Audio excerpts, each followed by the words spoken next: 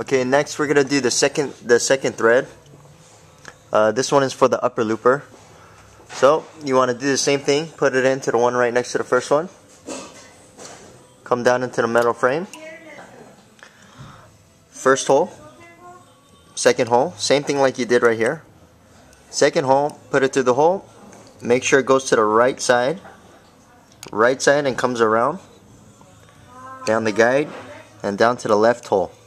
After it comes down through the left hole, it's gonna go past that first guide, past the first guide that you went to, and it's just gonna go right past into this guide right here. And right here there's 3 pieces, so you have to get it in the guide, and you can turn the pulley by hand to bring it down or up. So it's gonna go inside the guide right here on the top guide, the middle guide, and then back to the left. Gonna go up. One more guide right here, and then from here it's gonna go to the upper looper. So if you move this by hand, that right there is the upper looper, the small looper. This one, there's a little hole on the right side. You put it in from right to left, and you're gonna put it from front to back. So right to left, and then front to back. And then after that, you want to pull the thread so it comes out to the back. Okay?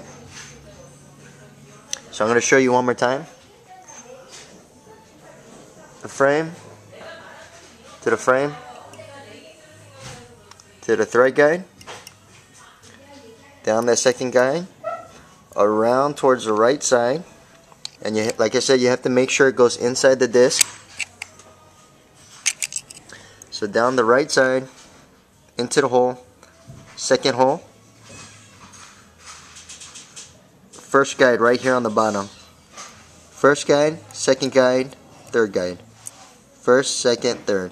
So when you move it by hand, the guides will kind of meet right there, just like that. So it'll be first guide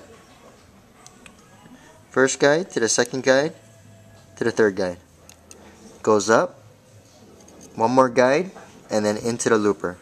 So when it goes into the looper, like I said, left to right, and then front to back.